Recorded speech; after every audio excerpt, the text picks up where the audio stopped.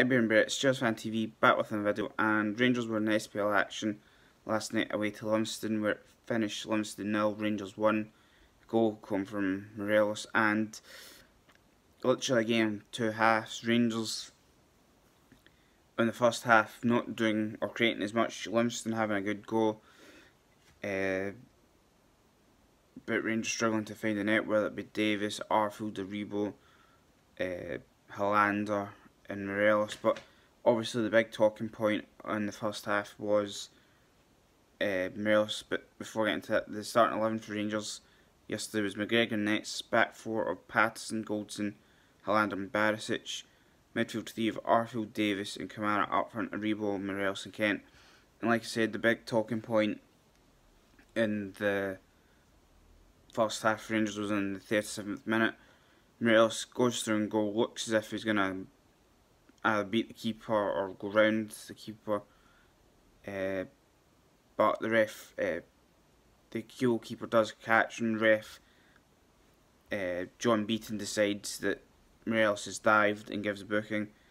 And looking at the angle, it's kind of side on, you can see the goalkeeper catching Morelos' left foot and doesn't give the penalty. So Rangers go in at half time 0-0.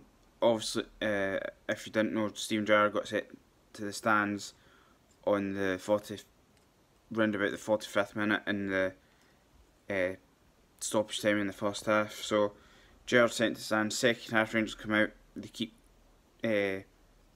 going, and round about the 60th minute, Rangers get a free kick, ball comes in.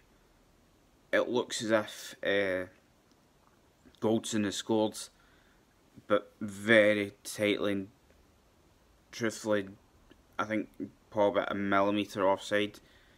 Linesman gives it, but very late, and Rangers keep going and decide to make a change in the 73rd minute. Scott Arfield makes way for Cedric Itten, and after that Rangers continue to create chances, whether it be Davis, Kent, Morelos or Rebo. But Rangers do get their goal in the 87th minute. Davis gets the ball, passes the ball to Kent, who puts the ball into Kamara, who manages to beat the Livingston player, passes the ball to Davis, who hits a shot, keeper saves it, and as he palms it out, Morelos there, just to tap it in to make it 1-0. 4 minutes later, Rangers decide to make a change in the 91st minute. Ryan Kent goes off for Zunga, and Rangers basically just see out the game.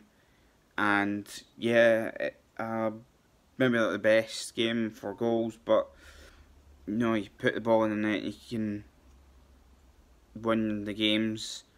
It makes everything good. So overall, you know, a clean sheet, no injuries, and Rangers' next game will be, I believe, on the 6th, which is this Saturday at home to St Mirren. Kick-off is 3 o'clock, and yeah, it will be a very interesting game. St Mirren obviously have done very well this season, and after the Rangers game, I think a lot of eyes will be on the Sunday where Dundee United are at home to Celtic. Obviously, if you don't know, that will be the last league game before the Old Firm, so it's going to be a very interesting Old Firm game. That's on the 21st of March at Celtic Park or Parkhead, so it'll be interesting to see that. Rangers game after St Mirren will be Europa League at Slavia Prague, so it's going to be a very interesting few weeks for Rangers, playing St Mirren to then play Slavia Prague.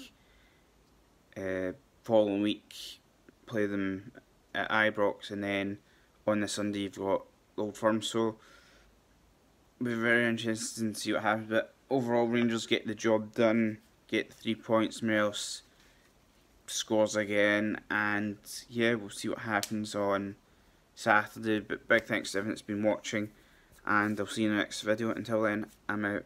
Thanks.